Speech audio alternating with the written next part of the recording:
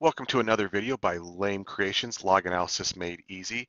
This is a video playlist. If you jumped in the middle, look down below in the additional information, the message down below, and you will see the link to the entire playlist so you can watch all of these.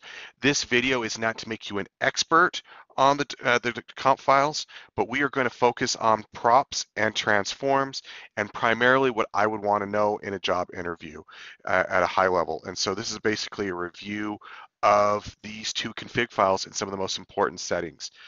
And this video is going to be unlike any of the others. I'm actually not going to go into props.conf or transforms.conf, either one of them, and I'm going to combine them together.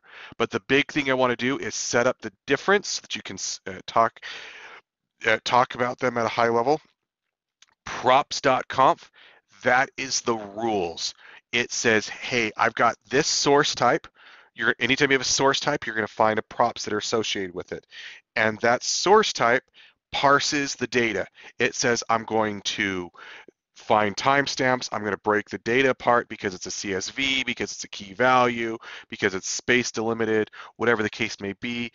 It's going to set the rules and say, this is how I'm going to display the data. Transforms is actually doing that work. So it's going to say, oh, I need to do this, this, and this. All right, well, maybe I'll pull the appropriate transforms to make that occur. A really good example of that is I'll set the rule that in props, when I see a social security number, I want it X'd out. Transforms is where I'm going to write the regex statement, etc., to make that replacement occur. Prop sets the rules, transforms enforces it. Transforms does the work.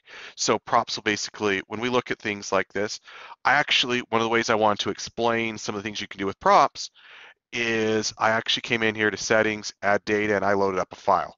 And if you come here and you can see set source type, remember what I said, source types and props, you're going to have a props for all your source types. And in that props, we can see what some of the rules that are going to go in, like how do we do timestamps? Are we going to use the current time, advanced settings?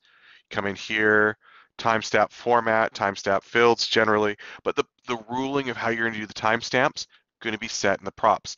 You may end up changing it based on the transforms may end up being the tool that does the magic, but props will set how you read timestamps from the fields. The delimited settings, are we delimiting by commas, by pipes, by tabs, by spaces? That's going to be called out in your props. What are quote characters? Things like that are single quotes, double quotes. File preambles, that would be set. Field names, if you're going to go set field names, it's a prop setting. Advanced, I might change the character set, the line breakers, whether it's using key value mode, things like that, the category, and basically how that source type is stored, whether it be structured, giving a description. Those are all props settings. And the transforms does a lot of the work. So for example, if I go and change, there are some things I can add, apply settings, new settings. I might put some regex. You might find that in the transforms. But basically, they are really props and transforms go hand in hand together.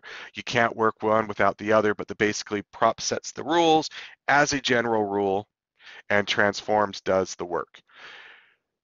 Anyway, so that is props and transforms at a high level. Just remember, it's in charge of how your data is displayed. If your data is not displaying correctly, or you want to make modifications to the way your data is displayed, it's going to be done in the props and the transforms settings.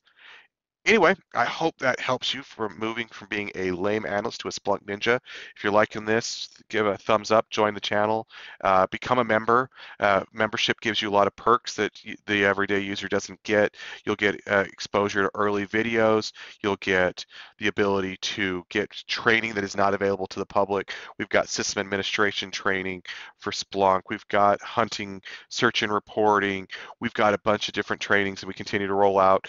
The goal is to roll out additional trainings monthly that is not available to the public. Anyway, and that's only available if you join the channel. But I hope you like it, you keep coming back and that this stuff is useful, and we'll hope to see you around.